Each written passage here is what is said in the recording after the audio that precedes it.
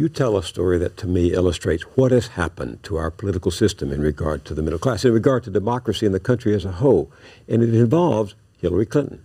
I had written an op-ed about a piece of pending bankruptcy legislation. The credit card companies have been pushing to try to tighten the bankruptcy laws, sort of like locking the doors to the hospitals and then claiming nobody's sick in America.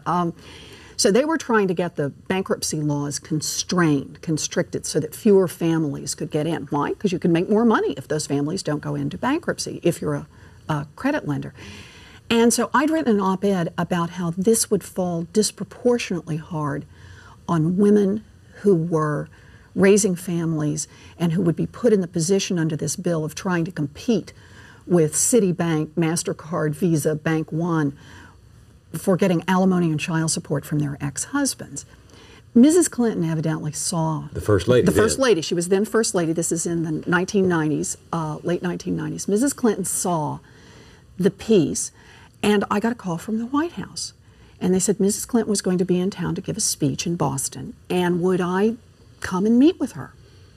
I said, sure. And so I put together all my files. I show up at the appointed place. After she's finished her speech, we're ushered into a tiny little room somewhere in the bowels of this hotel, and just the two of us. They close the door. Mrs. Clinton sits down. We have hamburgers and French fries. And you tutor her. And she says, tell me about bankruptcy. And I got to tell you, I never had a smarter student. Quick, right to the heart of it. I go over the law. It's a complex law. Went over the economics, showed her the graphs, showed her the charts, and she got it. Within 20 minutes, she could play where the rest of it would come. Well, then that will mean this part's happened. That will mean this has happened. I said, yes, that's right. And at the end of the conversation, Mrs. Clinton stood up. She said, let's get our picture taken, which we did. And she said, Professor Warren, we've got to stop that awful bill, referring to this bankruptcy bill that's sponsored by the credit card companies.